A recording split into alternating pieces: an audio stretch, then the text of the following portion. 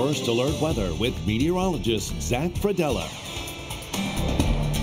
right, before we get into kind of what's going to happen, how is it going to happen, and how much is going to fall in regards to the rain, let's talk about some flash flooding preparedness, okay?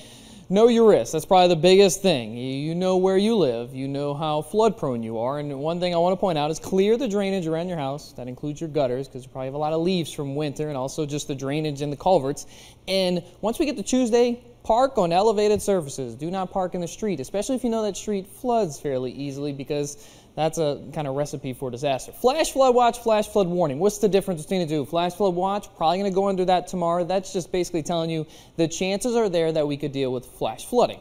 When you go under a warning, that means flooding is occurring at that time and you need to stay put. That's the big thing, the warning. That is the thing you need to kind of stay wherever you are when you hear that warning go off. That is a flash flood warning. Protect your property. If you live near, say, rivers, streams, and you know who you are who deals with that flooding, you probably want to get some sandbags over the next few days and have a plan to leave in case that flooding does get, say, in some regards, dangerous to you're actually in your property. And then stay informed. The KPLC weather app, we talked about it before the break. Just text weather to 33777. The NOAA weather radio should already have that. And then social media, again, we don't advise you to depend solely on social media to receive weather information, but you could follow all of the 7 Storm team on all the different things: Instagram, Twitter, and Facebook. Here we go tonight. No weather issues. Tomorrow, really no weather issues. The wind is really going to start to howl, and we're going to see much more clouds as compared to this weekend. Highs tomorrow might actually approach 80 degrees even with those clouds, but notice the rain to the north.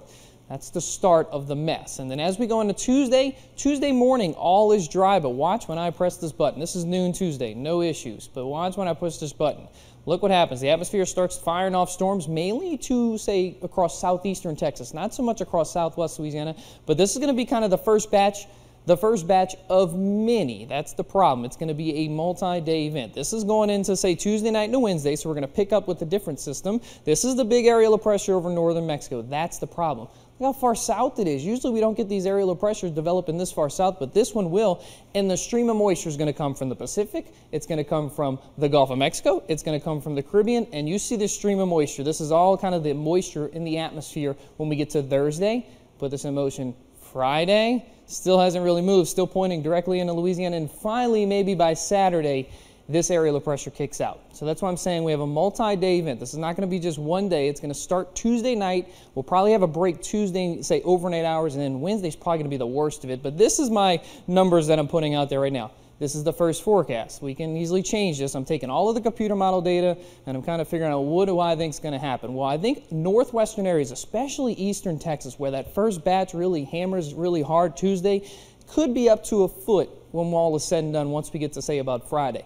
Most of southwest Louisiana, I think probably 8 to 10 inches, and then once you get in the outlying areas, probably 5 to 8, even across eastern Louisiana. So really the entire state is going to have to deal with this. So this is how it all plays out in regards to the weather impacts and the timing of them.